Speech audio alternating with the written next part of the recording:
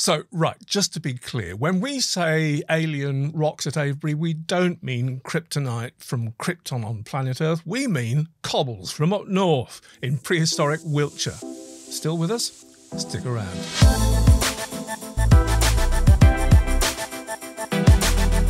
So, cobbles from up north, what on earth do we mean? And at Avebury, what do we mean by that? It's full of surprises, this story, isn't it? It's lovely, actually. On so many levels, it's lovely, yes. We're looking West Kennett, really, aren't we? Which is south of Avebury a little bit. Yeah. And they have found stones, small stones, they're only pebble size, in some of the pits at West Kennett. And these stones came from nearly 300 miles away. Yeah. It's really very exciting. It's like they can't have come by accident. People brought them. So Avebury, down in Wiltshire, not far away from Silbury Hill. In fact, you can see the site where these rocks were found from Silbury Hill or from West Kennett Longbarrow. Hopefully I've got a little map up on the screen so we've got an idea of where it came from. And there's a lot more to this story, and we're going to launch off and talk directly about the stones, but there's a backstory to this concerning the complex that the stones were found in, but we'll do that towards the back end of this this little show so we don't get bogged down in too much detail. Yeah, so who found them? The excavation when these were found was done in summers of 2019 and 2021, I think. Was it? I think it was 21. I think they missed out 20, didn't they, because of COVID? I think they did because of COVID. That is quite correct. And they were investigating a small area of what is called the West Kennett palisaded enclosures, which we will talk more about along, but a bit of it called Structure 5, which is really quite a small area of that whole thing, which is a load of timber enclosures, enormous timber enclosures. But this one, is just a small part of it. And so their socks were knocked off on two counts, really. A, the strange rocks that they found, and B, the intensity of and depth of the timber posts that they were finding in this small area. And the speculations are about, whether it was a square building, round building, what the whole purpose. And, of course, weird things with the dating. But the rocks, how many of them were found altogether? 77? 77.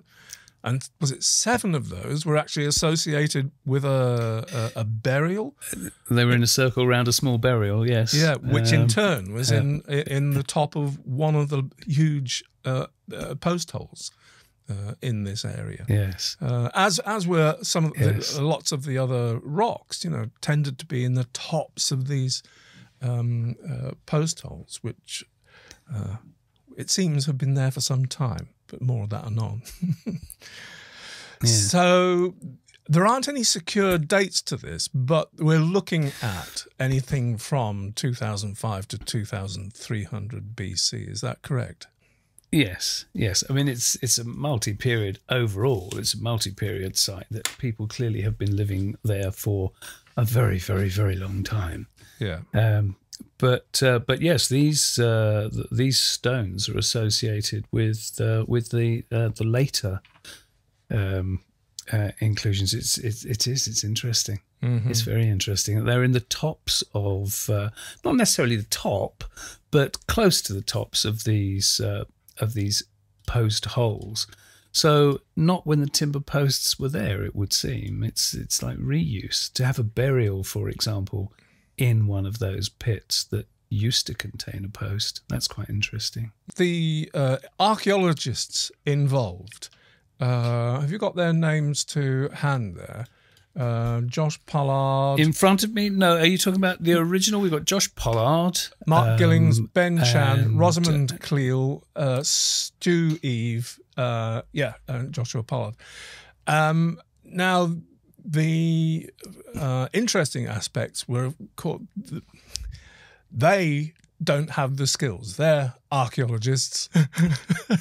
They have their own set of skills before anybody starts saying, yeah.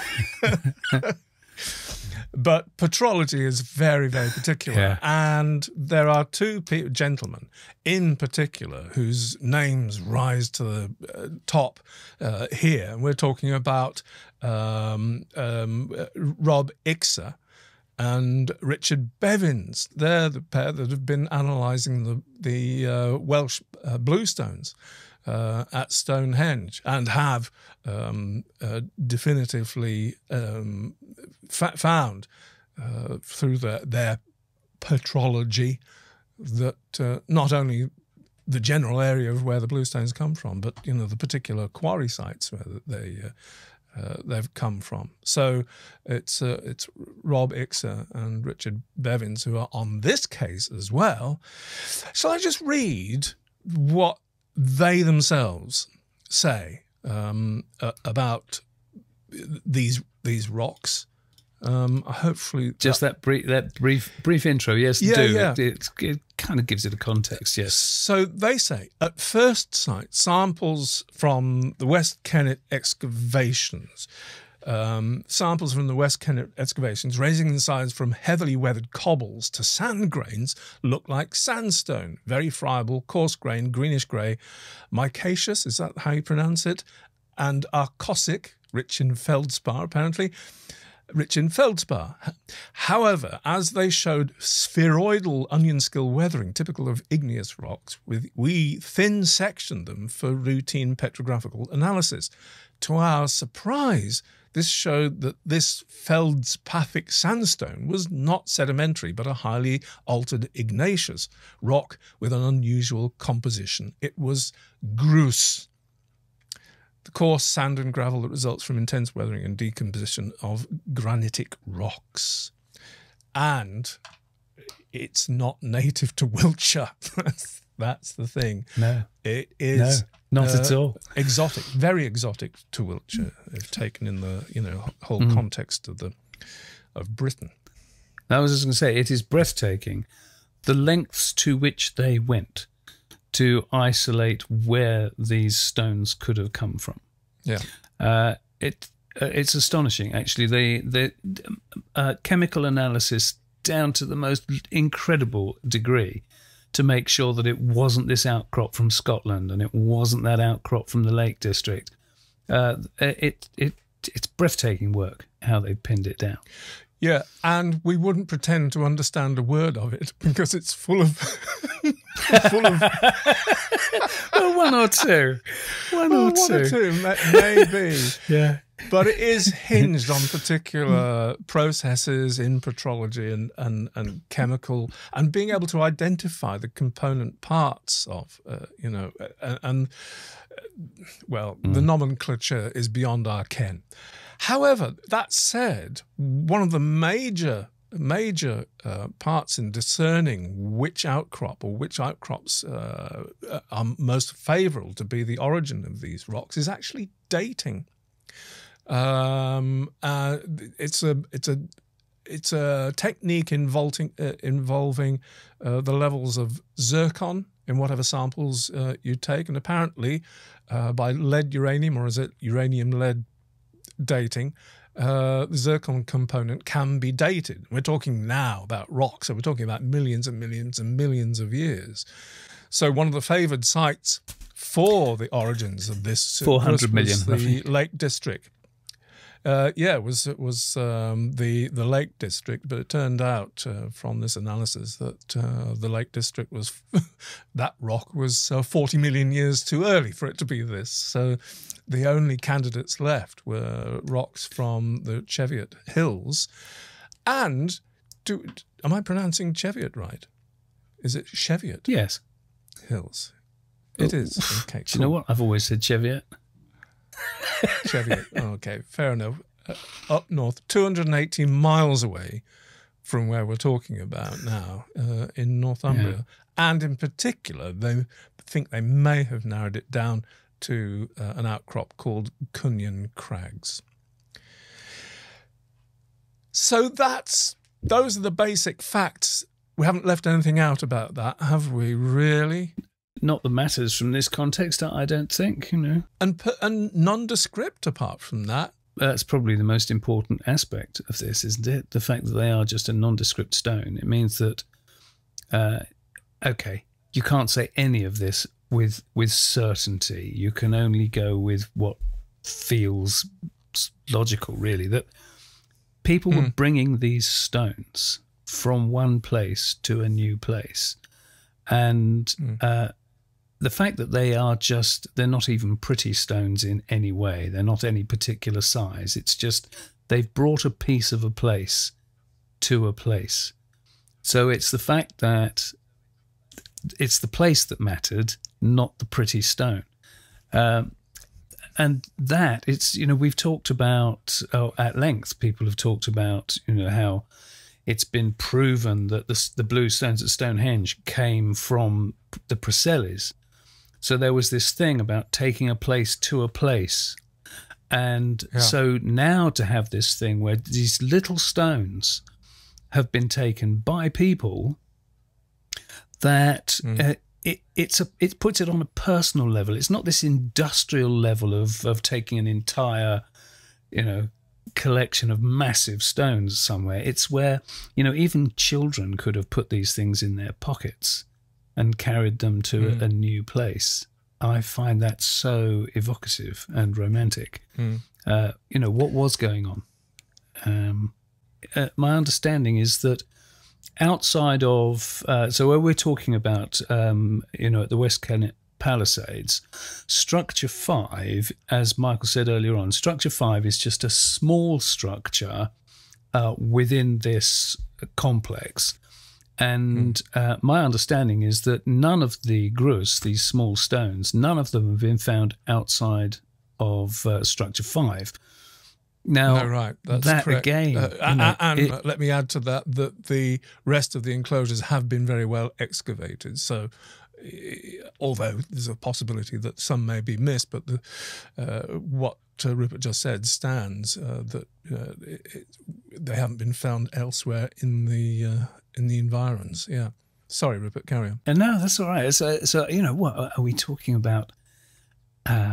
A family or a small social group moving to, is it a new home? Obviously, we couldn't possibly know these things, other than the fact that it is so isolated or discreet in this one place. These stones from 280 miles away. It's amazing. Let me just dispel with something that some people may be thinking. They're going, oh well, it could easily have been transported by glaciation. Well, not so fast, because even if, it's a possibility that these stones could have been part of a glacial till that was shoved down Britain, it would have been, 8,000 years before we're talking about the age, 8,000, 10,000 years before the age that we're talking about right now. At least. But the glaciation only reached, even then, didn't reach into Wiltshire. I'm trying to think of the boundaries exactly where the glaciation reached. But my thing with whether glaciation or not, it would still have needed human element to get the stones the rest of the way. But even with that, why would you? I mean, it's one thing alone to say, why would you bring these stones all the way from their source, where were in one place? By the time these stones have been tilled and churned over in glacial till, coming all those miles, they'll have been completely randomized with the rest of the till picked up by the glacier. Why would you spend time seeking out these nondescript lumps of rock from the other lumps of rock in glacial till to bring them? Then that's even a weirder question than having brought them stock and barrels. I think you're absolutely right, and obviously the researchers have to put that in, to say that okay, this is possible as well.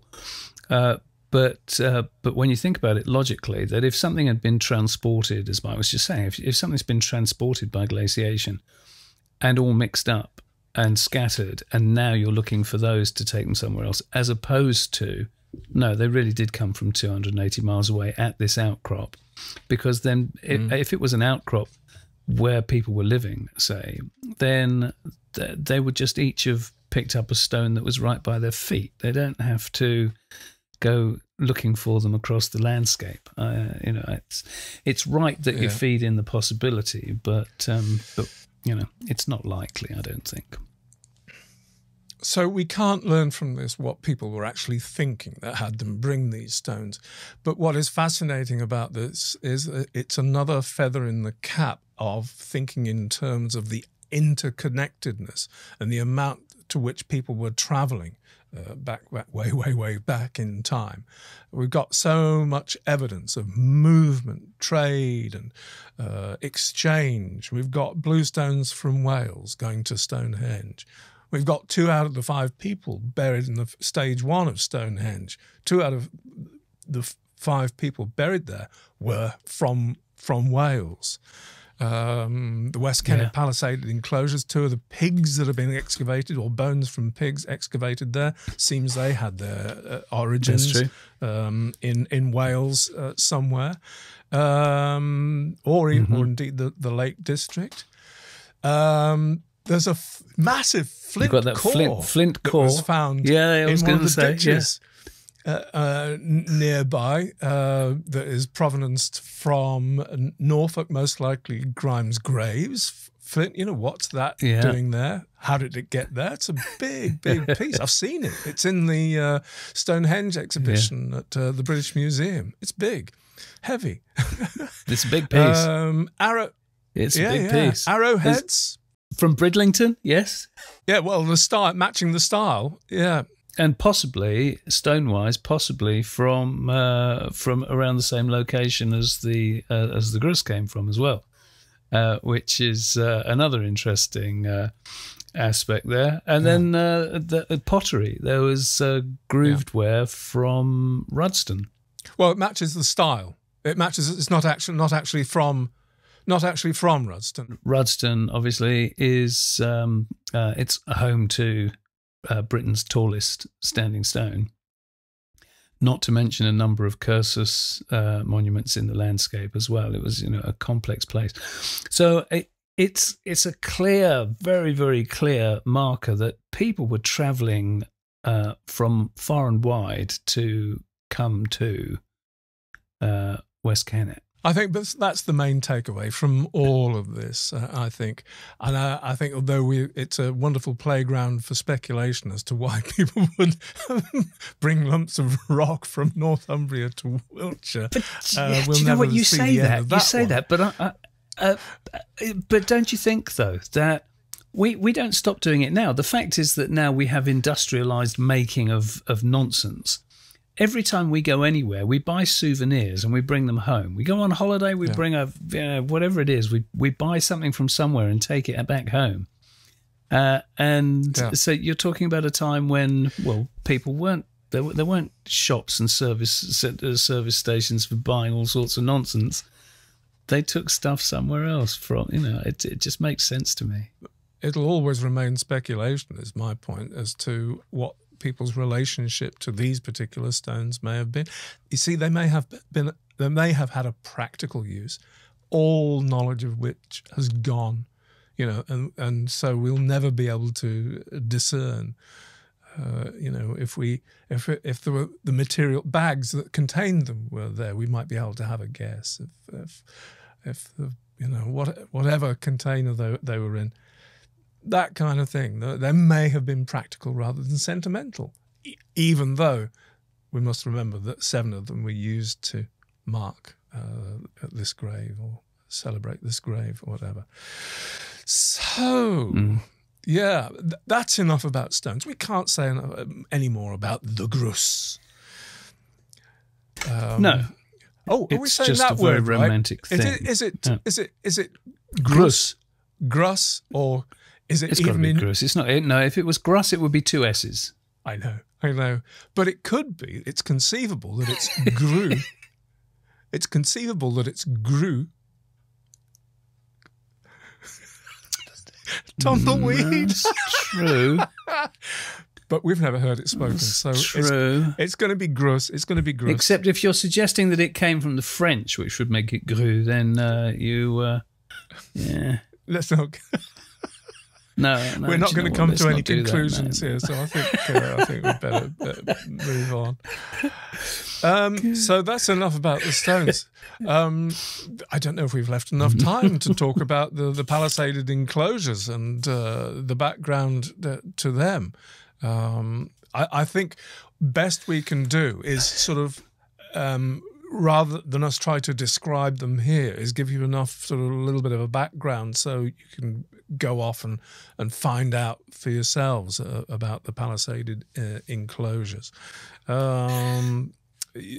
Yeah, we're taking a deep breath there to ready yourself for a concise description of what we're talking about. The palisaded enclosures, all right. So you have potentially these very tall timber posts that are sunk a long way into the ground. In some cases, they're sunk 3 meters into the ground. I mean, that is a lot. That's a huge depth to make sure that they don't slip. And the interesting thing here is that they're close set. They don't butt to each other. They're close set. Now, this is maybe not the time to go into our rationale about that, but it's an interesting feature that you could walk between these posts. They weren't butted tight together. Yeah. The eastern of the two main palisades, one of them crossed the River Kennett, which is interesting. The western enclosure is just to the south of the Kennett. They're both of them very, very close to how many yards across do you reckon is to give people a sense of scale? I can't remember off the top of my head. They're big. They're big enclosures. I mean, they're the size of Avebury almost, aren't they? About 300 yards across. I mean, something like that. It's 300 yards. Yeah, it's big. They are big. And there are all sorts of complications. There's straight rows. There are smaller circles, smaller enclosures, signs of habitation, obviously. But there's something controversial about the dating, which we won't go into now. But it seems, if the dating is right, this whole complex has been in use in one way or another over a very long period. And it's so interesting that it's just, I was going to say stone's throw from Avebury, from Silbury Hill, from West Kennett, very good, from the Ridgeway, the prehistoric trackway, that heads up to the north up there, and from the sanctuary, which is the other monument just over to the northeast. Yeah, I think it's fair to say. What was the word that you used? Controversial? Did you say the dating?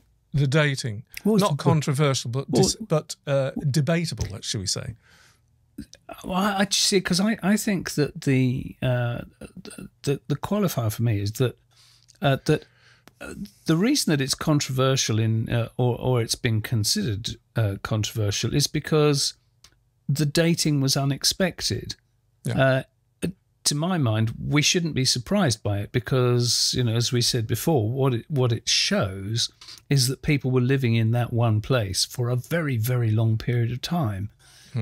It was just previously, it was expected that all the dating would come in, at around, a date.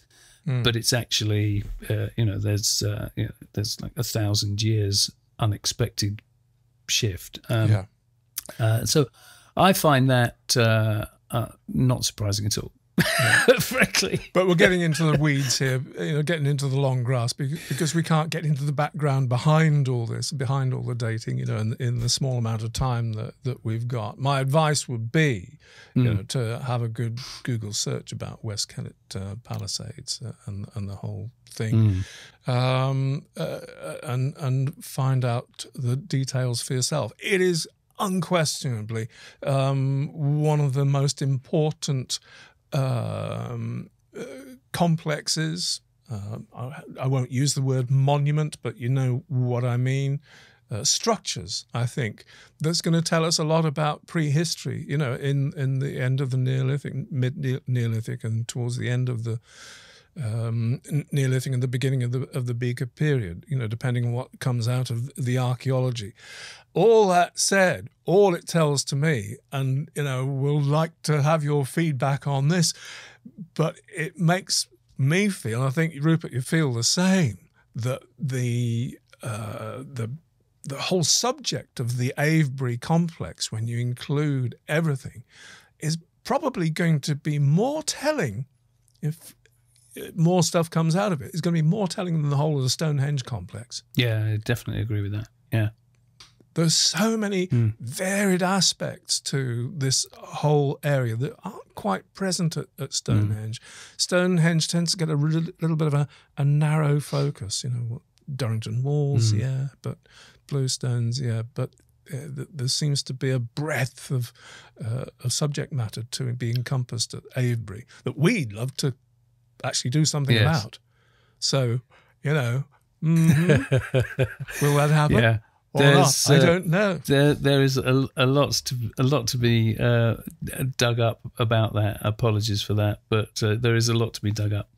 Certainly true. And it does, as we said before, it just shows that people were travelling from far and wide to come to Avebury. You know, and that in itself is exciting. How much people were getting around back then. So, as you rightly said, there is much to be dug up, and we dig deeper so you don't have to. Yes, we do. How cheesy are we? Let us leave it there. Thank you so much for watching, everybody, and for listening, of course, if you're on audio only. Hope you found that interesting and illuminating a little bit, and hope you find there's fruit for further investigations. With that, it's goodbye from me. And it's goodbye from me. We'll see you next time. Bye.